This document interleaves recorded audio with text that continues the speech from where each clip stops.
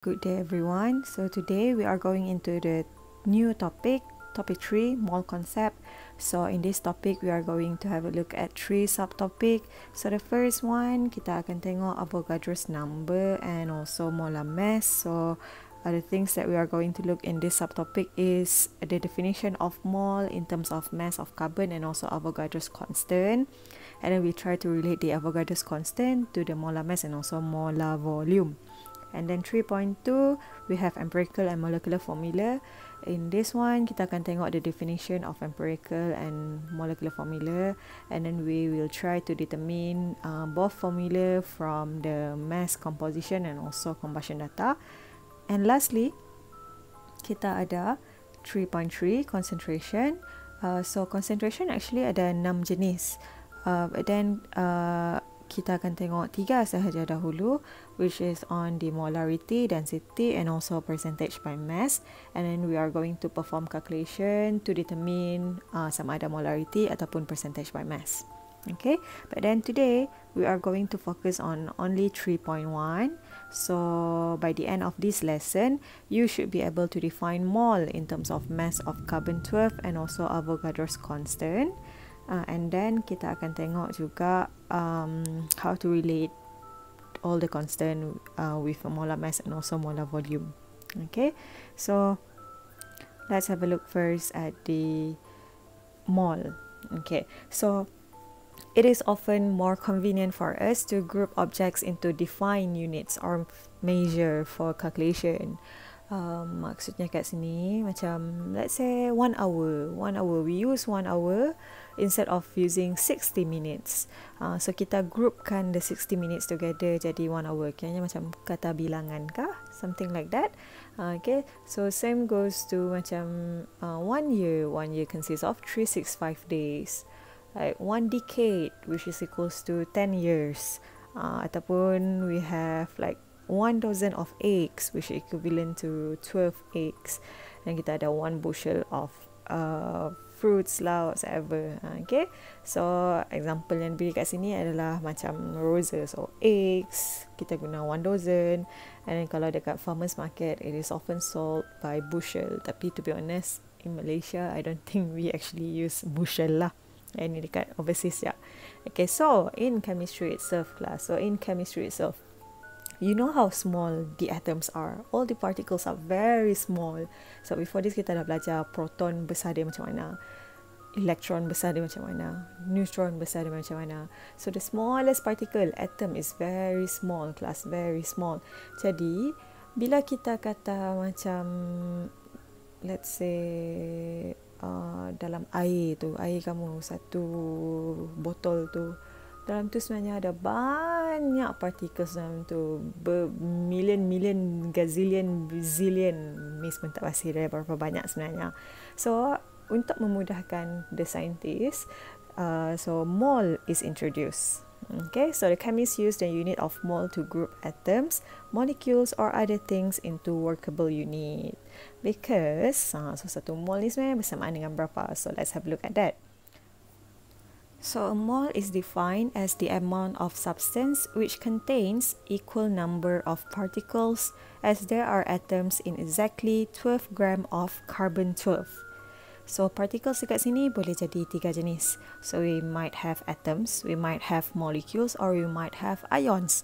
So it depends on the context of the equation. Okay, so mole dekat sini kita compare to the mass of carbon-12 lah. Sebab kita tengok dalam mass of carbon-12 ni, 12 gram tu ada berapa banyak particles.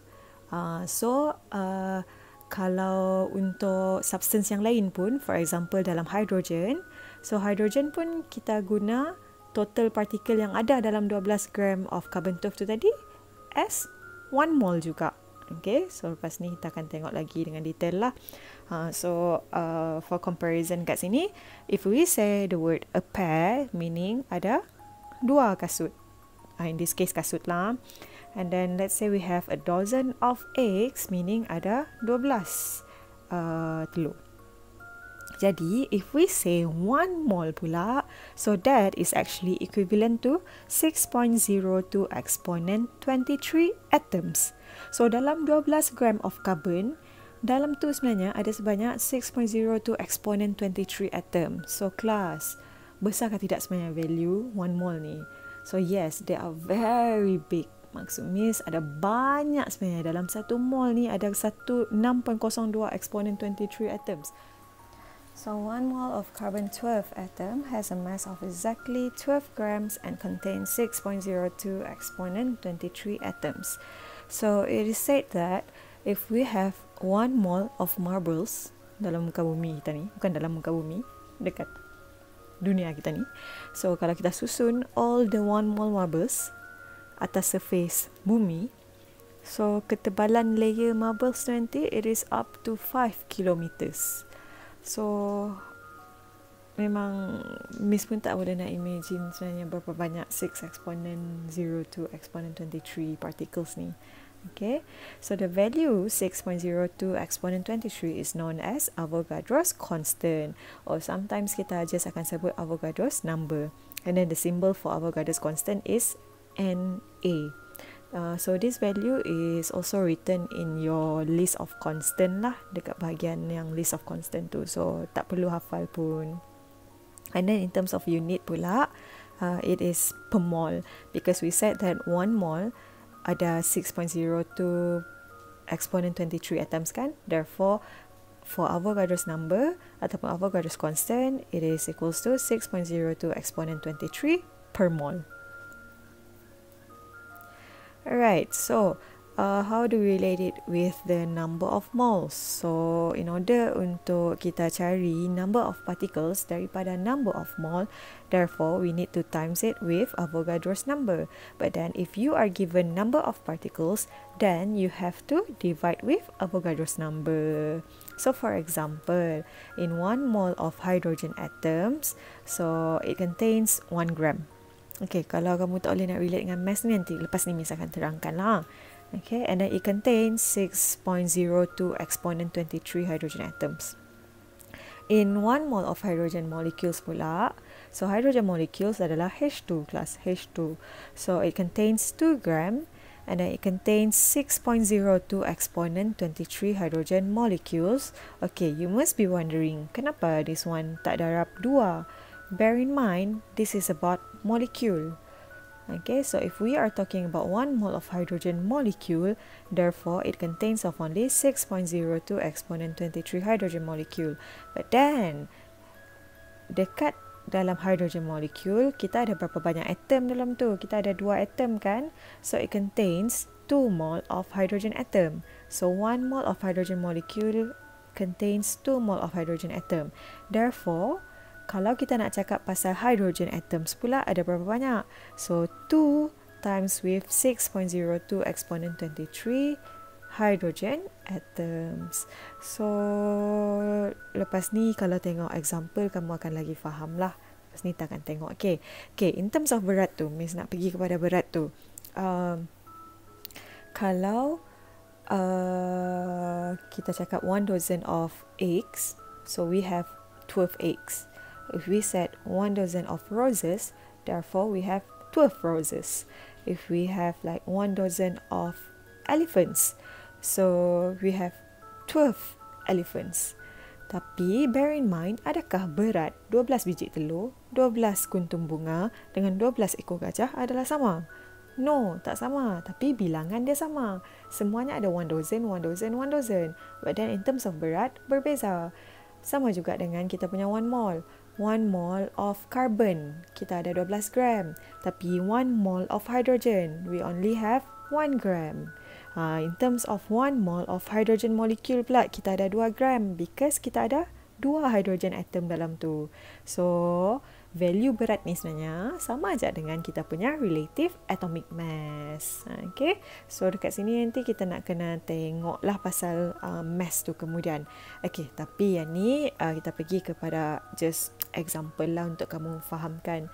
So 1 mole of chlorine atom is equivalent to 6.02 exponent 23 atoms. Okay class, so you have look at the symbol yang Miss bulatkan tu tadi, that is like triple equal sign, triple symbol. Entah, Miss pun tak pasti juga. So the sign actually means equivalent to. Okay, macam kalau yang sama dengan tu equal to kan, yang ni yang triple equal sign, this is actually equivalent to. Beza dia adalah equal to sama dengan, equivalent to bersamaan dengan. Okay, dia tak sama tapi dia bersamaan. Okay, so 1 mole of chlorine atom, it contains of 6.02 exponent 23 chlorine atoms, so which means it has 35.5 gram of chlorine atom. Okay, tapi if we said about 1 mole of chlorine molecules, so bear in mind chlorine molecules adalah Cl2. So Cl2 pula, kalau ditanya dekat kamu number of molecule dia, so the answer will be 6.02 exponent 23. But then if you are asked the mass of the chlorine molecule, so kalau satu chlorine atom is 35.5 gram, bermaksud kalau dua keluar chlorine atom yang ada dalam satu molekul chlorine ni adalah 71.1 gram chlorine molecule.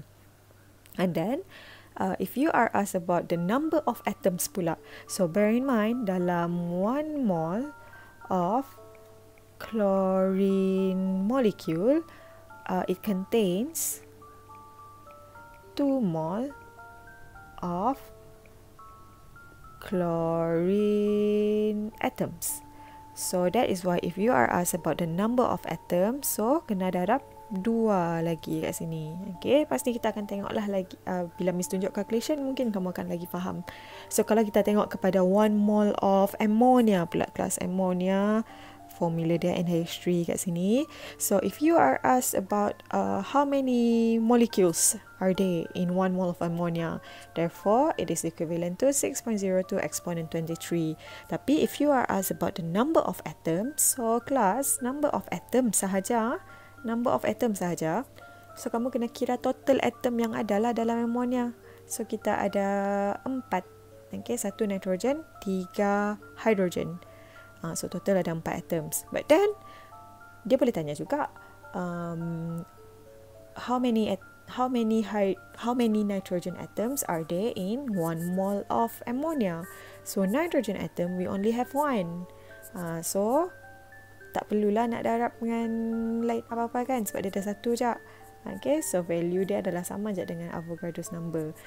Tapi if the question asks you what is the number of hydrogen atoms in 1 mole of ammonia, therefore kita kena darab dengan 3.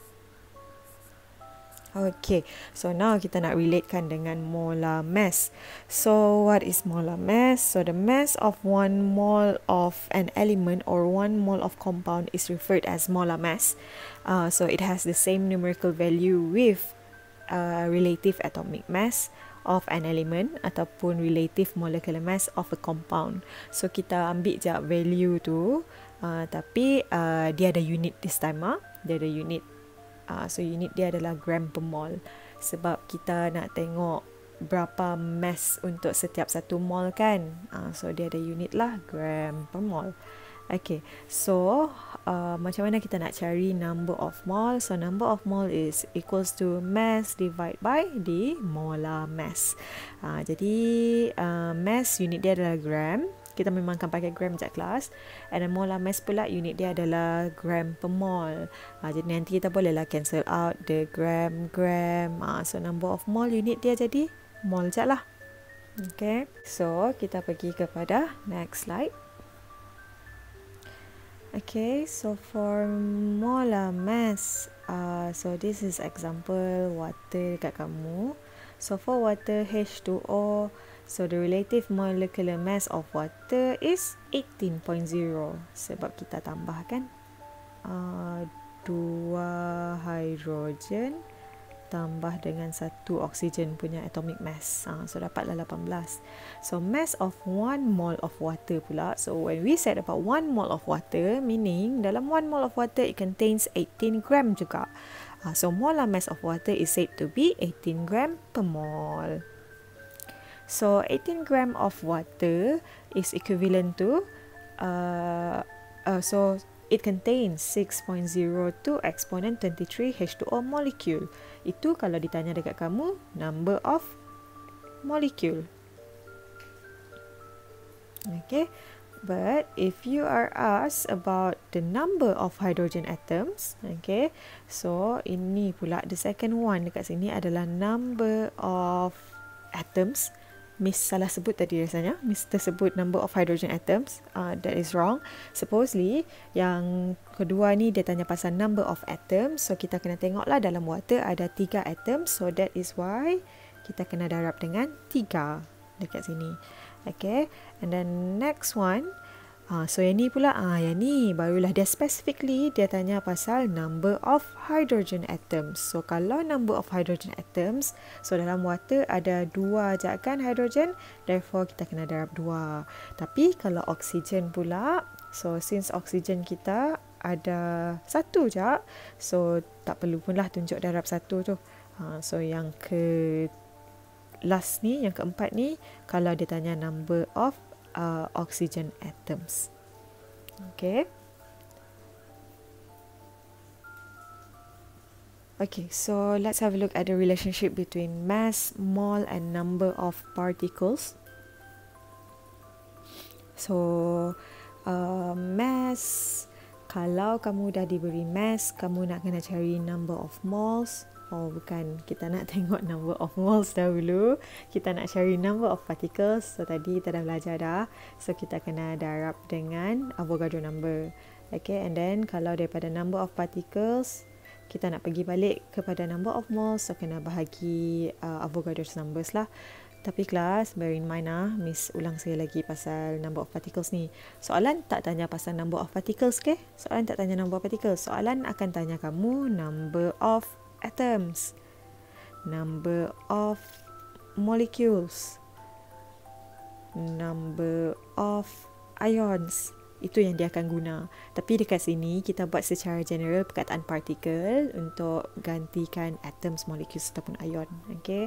And then next, kalau daripada number of moles, kamu nak cari mass pula kelas. So kalau nak cari mass pula, kena darab dengan molar mass. Okay, tapi if you are given mass, nak cari pula number of mole dan kena bahagi dengan molar mass. Okay, molar mass sebenarnya dia tak ada simbol yang spesifik. Miss tak dapat jumpa pula simbol yang spesifik dia. But we usually use relative molecular mass punya simbol sebagai molar mass. Okay, so guna je lah MR. Okay, so everything must go through number of moles. Maksudnya dekat sini, if you are given mass, kamu nak kena cari number of particles yang paling kanan sekali tu. So, sebelum nak pergi kepada number of particles, benda first yang kamu buat adalah kena cari dahulu number of moles. Daripada number of moles, baru kamu pergi kepada number of particles.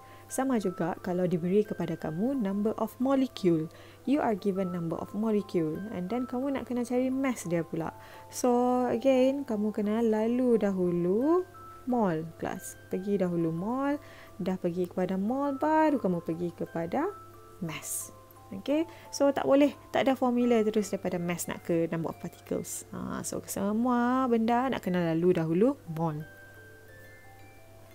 Next, kita pergi kepada example. Okay, so example ni kita ada example 1, 2 and 3 lah.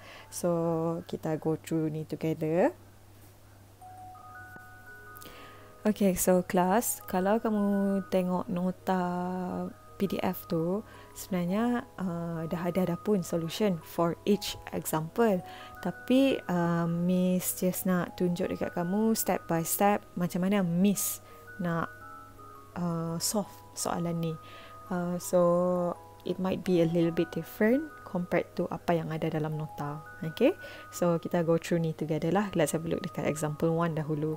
So number 1, in 14 gram of nitrogen molecule, calculate 1, number of moles molecule, 2, number of molecule, 3, number of atoms. Okay, jadi apa yang Miss selalu buat adalah, and kamu kena buat juga adalah extract out all the information given to you from the question.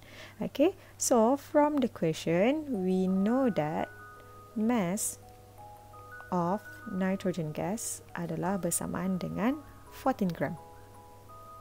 And then given to you also adalah molar mass of nitrogen gas adalah 28 gram per mole. Okay, so for question 1, so kita tengok question 1 dahulu. So for question 1, you are asked to look for the number of moles of the molecule. Molecule kita adalah N2. So, Miss akan guna simbol molecule, simbol mole, which is N. And then kita nak cari mole of nitrogen gas kan. Jadi, information yang kita ada adalah mass dengan molar mass. So, kita guna pakai the formula lah. So, mass divided by molar mass, which is equals to 14 gram divided by 28 gram per mole.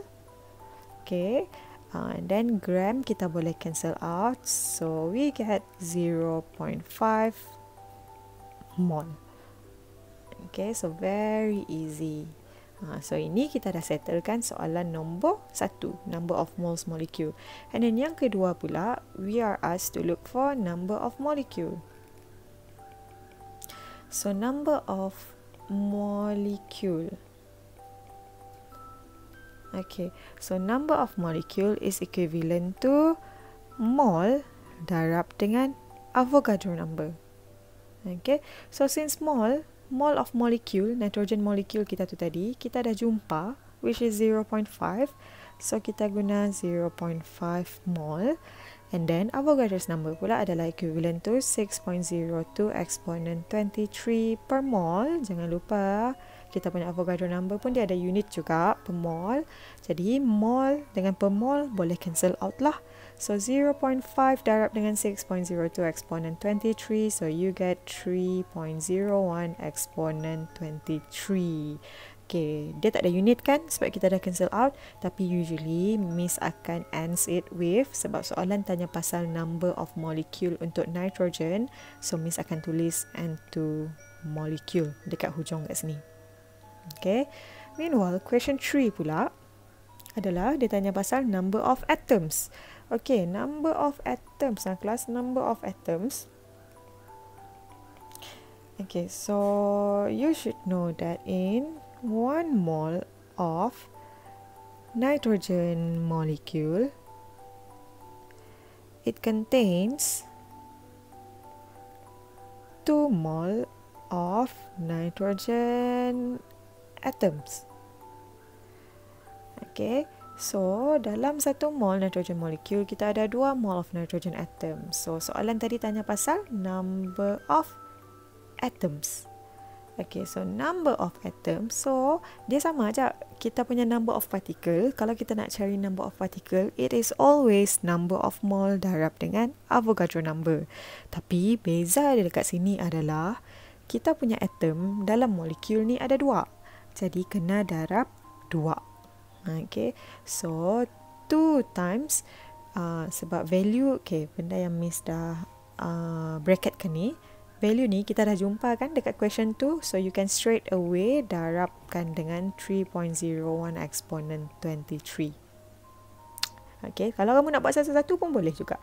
Kamu buat 2 darab 0.5. Kenapa 0.5? Sebab N ni kita guna value daripada yang nombor 1, 0.5 darab dengan 6.02 exponent 23. Nak tunjuk satu-satu pun boleh juga. Tapi sebab value yang mol darab dengan Na tu kita dah jumpa nombor 2 kan. So Miss terus masukkan je lah.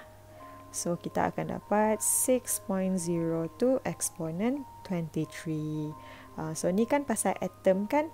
So Miss letaklah N atoms dekat sini. Okay, so kita dah settle untuk kita punya example 1.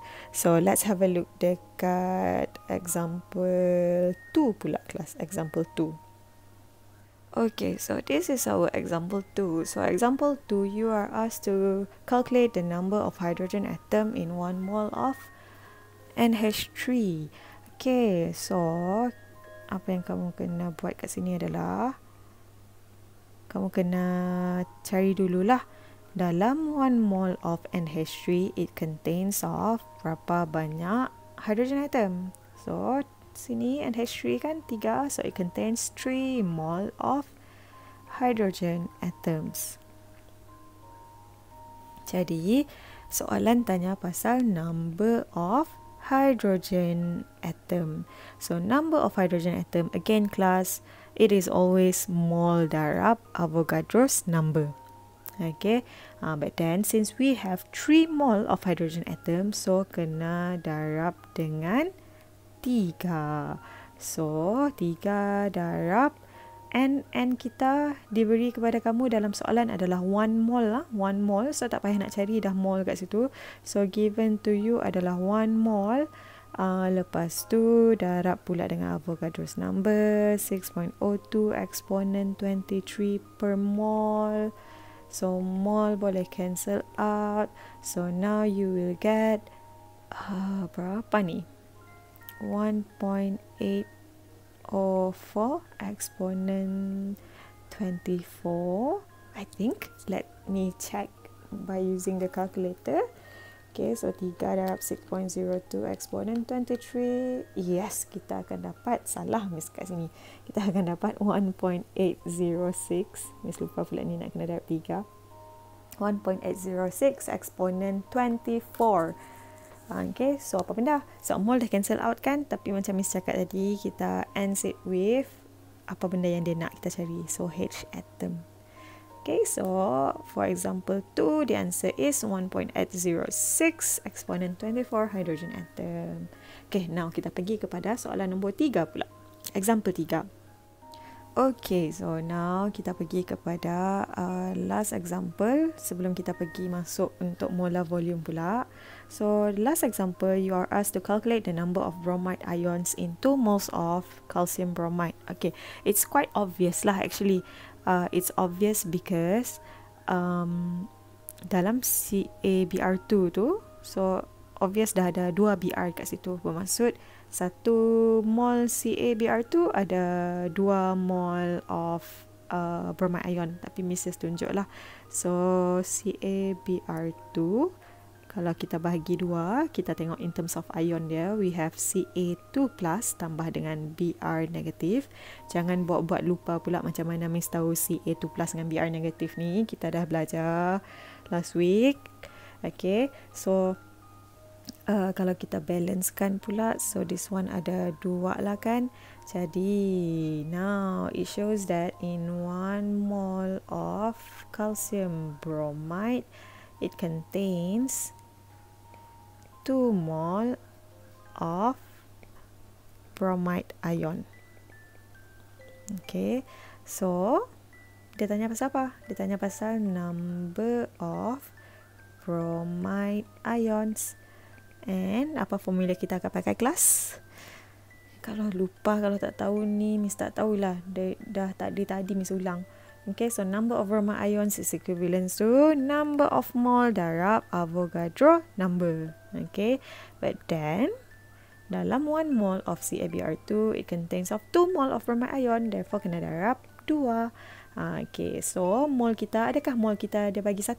Tak kan? Tengok balik soalan. Dalam soalan dia bagi 2 moles. So since dia bagi 2 moles, so kena darab 2. And then Avogadro number pula 6.02 exponent 23. Therefore, apa yang kita akan dapat kat sini? Yang ni pula kita akan dapat guna kalkulator, kelas guna kalkulator. So 1.2. Miss rasa salah ni, bukan 1.2. Sekejap. Itulah orang suruh guna kalkulator. Kita pakai kalkulator. So 4 darab 6.02 exponent 23, we will get 2.408 exponent 24. So unit tak ada unit, tapi kita letak Br ions. Okay, settle class, settle all 3 example. Okay, so now let's move to the next part of kita punya slide. Alright class, so for kita punya gas pula, usually lah gas instead of kita deal with the mass, we usually deal with the volume. Okay, kita jarang lah tengok mass test sebenarnya, tapi possible je untuk soalan tanya what is the mass of the gas. But usually we deal with its volume instead of its mass.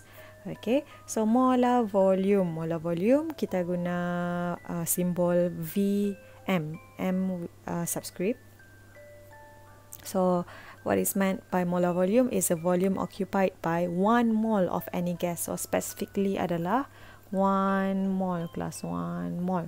Okay, jadi dalam 1 mole of any gas ni pula, berapalah volume yang ada? So kita akan tengok. Kalau dekat condition STP, so STP ni adalah standard temperature and pressure, meaning dalam tu ada 22.4 decimeter cube. Okay, for 1 mole of gas at STP contains 22.4 decimeter cube. So the condition of STP is temperature dia adalah 0 degree Celsius, pressure pula 1 atm. Okay, another condition adalah dekat room temperature. So kalau room temperature pula, the molar volume of any gas is 24 decimeter cube per mole, meaning for every 1 mole of any gas at room temperature, it contains 24 decimeter cube. So condition untuk room temperature pula adalah temperature 25 degree Celsius, pressure 1 atm juga. Okay, so kalau kita tengok gambar ni, inilah maksud dia. Kalau dekat, yang ni STP lah kelas, okay, STP because the temperature is 0 degree Celsius, the pressure is 1 atm. So any 1 mole of any gas, okay, tak kisahlah hydrogen gas kah, helium, nitrogen gas, oxygen gas, carbon dioxide, sulfur dioxide, semua ni kalau dekat that particular condition, dekat STP, if we have 1 mole of each gas, semua ni contains 22.4 decimeter cube. Okay, yang ni pun ada 22.4 decimeter cube. So same goes to any other gas dekat sini. Jadi sekejap pergi balik kat sini tadi, apa Miss nak cakap?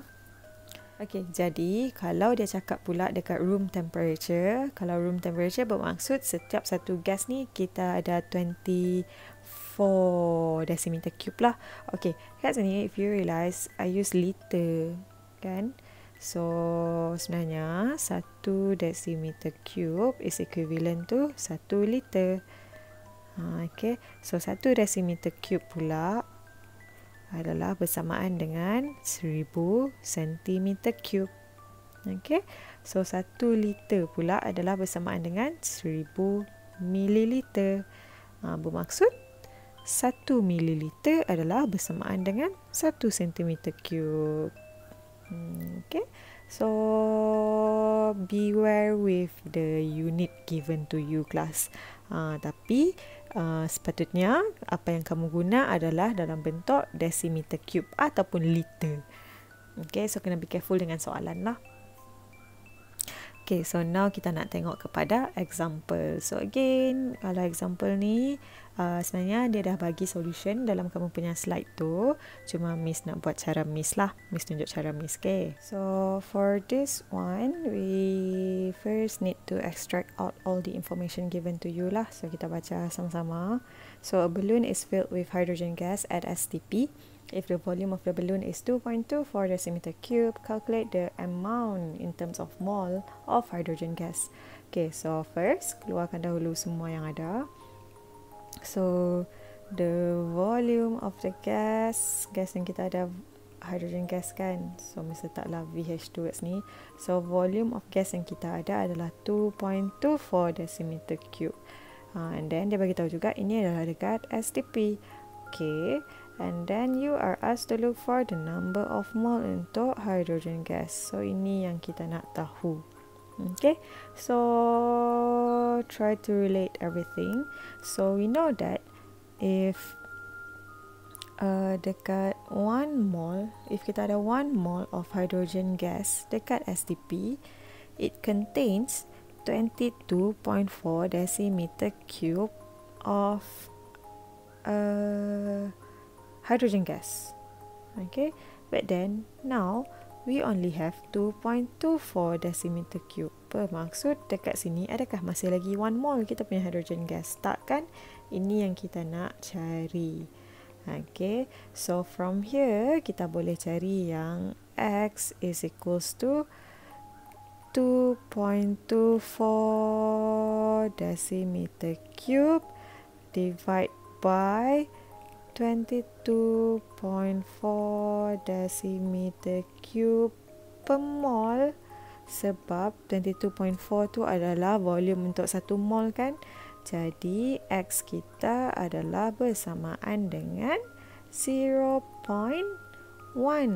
mol.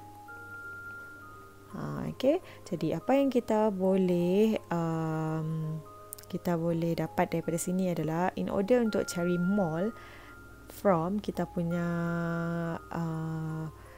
molar volume, we can conclude that in order to look for mol is equals to volume of gas. Okay, sebab yang atas ni tadi kan kita guna volume of gas yang diberi kepada kamu kan. Lepas tu bahagian bawah pula kita guna volume untuk 1 mol dekat STP. So ini yang kita panggil sebagai molar volume. Okay, so this is how we look for a mol from volume of gas. So let's have a look at what the relationship between mol and molar volume. So in order for us to look for the number of mol, kalau diberi kepada kamu adalah volume of gas, therefore kita kena bahagikan dengan molar volume. But then in order to look for volume of gas daripada number of mol, dan kita kena darab dengan molar volume. So yang misalkan tu sebab you have to take note of the condition of the equation lah, whether it give you in STP ataupun dekat room temperature. So again, value untuk kita punya molar volume ni you tak perlu hafal pun. Semuanya ada dekat dalam list of constant tu.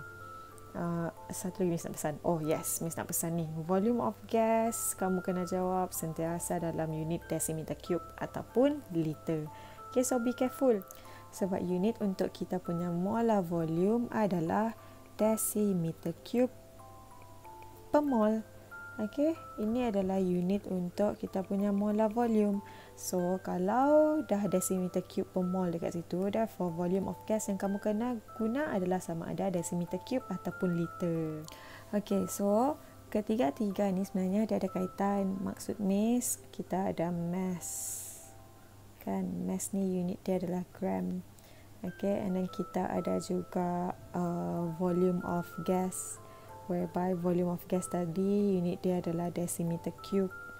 And then we also have number of particles. So number of particles ni kelas dia ada sama ada number of ion, number of atom ataupun number of molecule. Yang ni tak ada unit lah kan. So semua ni ada kaitan dengan number of mol, whereby number of mol ni unit dia mol lah, ataupun MOLE pun, it's up to you yang mana yang kamu nak buat.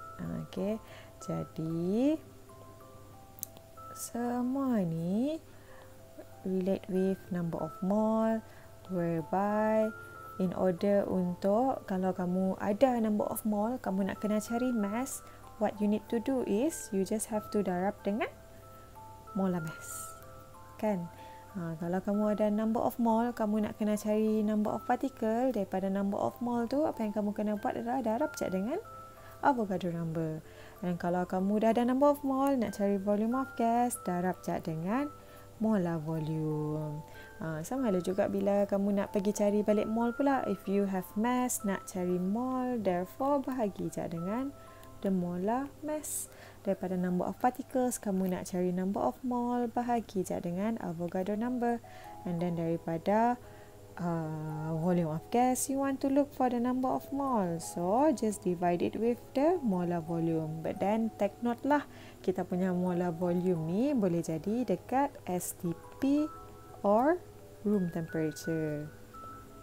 Okay, jadi apa yang kita boleh conclude kat sini, ada 3 formula sekarang ni untuk kita cari number of mol kan.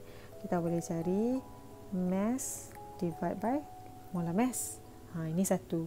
Another one, kita boleh ada number of mole daripada volume of gas divide by molar volume. Ini satu. And then another formula adalah daripada number of mole nak cari number of particle, kita divide ganjak dengan molar volume. Okay. Guna pembaris lah nak tulis formula. Okay. Yang ni Miss nak cepat, so Miss tidaklah guna pembaris. So kita boleh guna 3 formula ni. And then bear in mind juga, so since kita boleh nampak relationship dekat atas ni kan, if you are given mass at the first place, okay, you are given mass at the first place, so now you are asked to look for the number of particles. So kamu tak boleh direct daripada mass terus kepada number of particles. No, tak boleh, sebab kita tak ada belajar any formula yang direct terus ke sana. Tapi apa yang kamu boleh buat daripada mass, okay, so daripada mass, kalau kamu nak ke number of particles, therefore apa yang kamu kena lalu dulu? Kena cari dahulu mole. Okay, dah jumpa mole, barulah kamu pergi cari number of particle. Sama juga kalau diberi kepada kamu adalah volume of gas. Kamu diberi volume of gas tapi diminta cari mass of gas tersebut. So adakah direct? No, tak boleh. Okay. Mana ada direct daripada gas terus pergi volume? Tak ada. Jadi apa yang kamu boleh buat adalah kena lalu dahulu mole. Okay. So yang ni pun kalau nak cari mass daripada volume of gas, so kena lalu mole dulu, barulah kamu boleh cari mass. So everything is connected to the number of mole. Okay, so Miss bagi satu example lah yang berkaitan, macam mana daripada satu benda kamu nak cari another benda. Okay, now another example. In a laboratory, a round bottom flask is filled with carbon dioxide gas. If the volume of the balloon is 100 cm3, calculate the mass of carbon dioxide gas. Okay, jadi apa information yang bagi kat kamu ni? You are only given that the V gas is equals to 100 cm3. Okay, tapi Miss nak padam lah, Miss tak nak guna gas. Sebab, kenapa Miss tak nak guna gas? Sebab kamu dah tahu specifically nama gas tersebut. You are given carbon dioxide gas kan? So apa formula carbon dioxide gas? CO2. So Miss guna VCO2 as ni. Bermaksud volume untuk kita punya carbon dioxide gas. And then kamu nak kena cari mass. Kamu nak kena cari mass of CO2. Ini yang kita punya main question dia. Tapi macam kita dah discuss tadi, in order untuk daripada volume of gas nak pergi ke mass, bolehkah direct? Tak boleh kan? Apa yang kamu kena cari dahulu adalah number of mole. So, kamu kena cari dahulu number of mole untuk carbon dioxide. But then, given to you is only the volume of gas. So, kalau daripada volume of gas tadi, kamu kena divide with molar volume kan? Nak kena divide dengan molar volume. So, VCO2 divide by molar volume. But then, macam mana kita nak tahu dia adalah STP ataupun room temperature? Okay, so agak-agak kamu rasa ni room temperature ataupun STP? If STP is quite obvious because it will tell you dekat STP.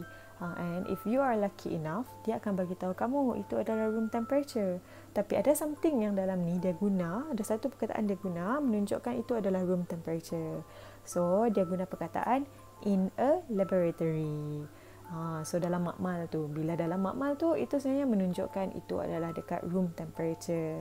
Okay, so this is actually dekat room temperature.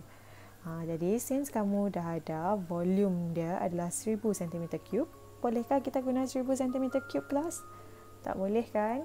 Because the molar volume dekat room temperature is 24 decimeter cube per mole.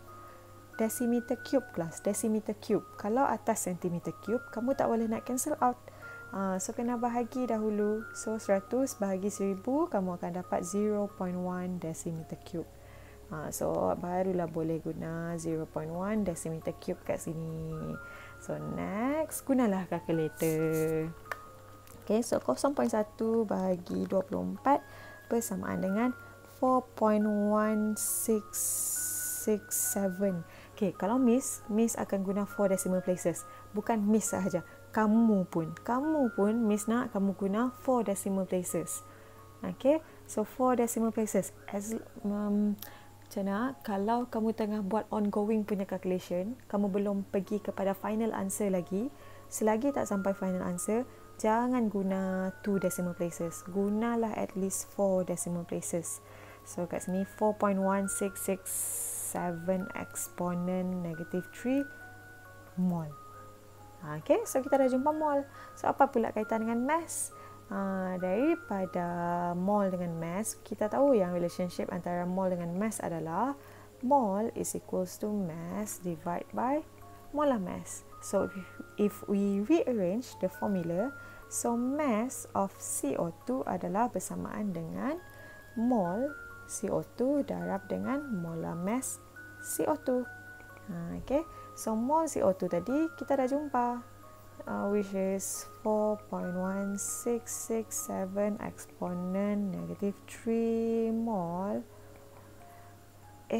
Kenapa tiba-tiba ada pemol tu? Bukan, ni mol je. Okay, so lepas tu kena darab dengan molar mass CO2. So molar mass CO2 adalah 12 tambah 16 darab 2 gram per mol. Okay, so mol boleh cancel out lah, so tinggallah gram je. So kita akan dapat 4.1667 exponent -3 darab dengan 44, kita akan dapat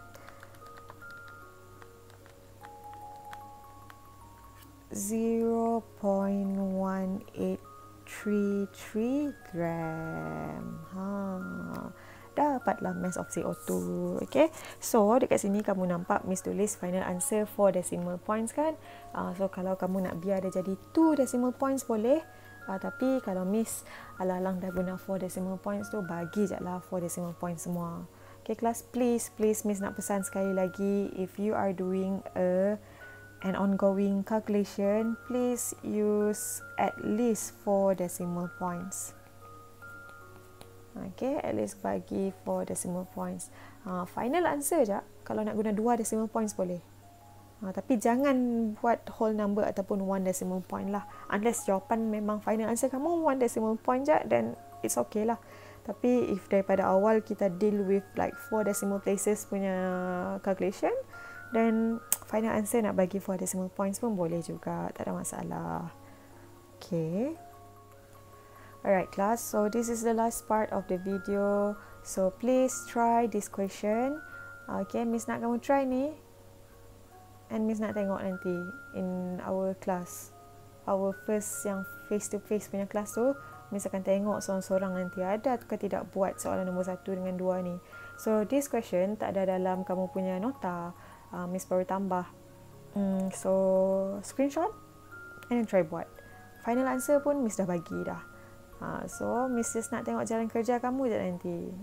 Siapa yang betul nanti, dia kena tulis jawapan dekat depan, explain kat kawan macam mana nak buat. Okay, so that's it for 3.1.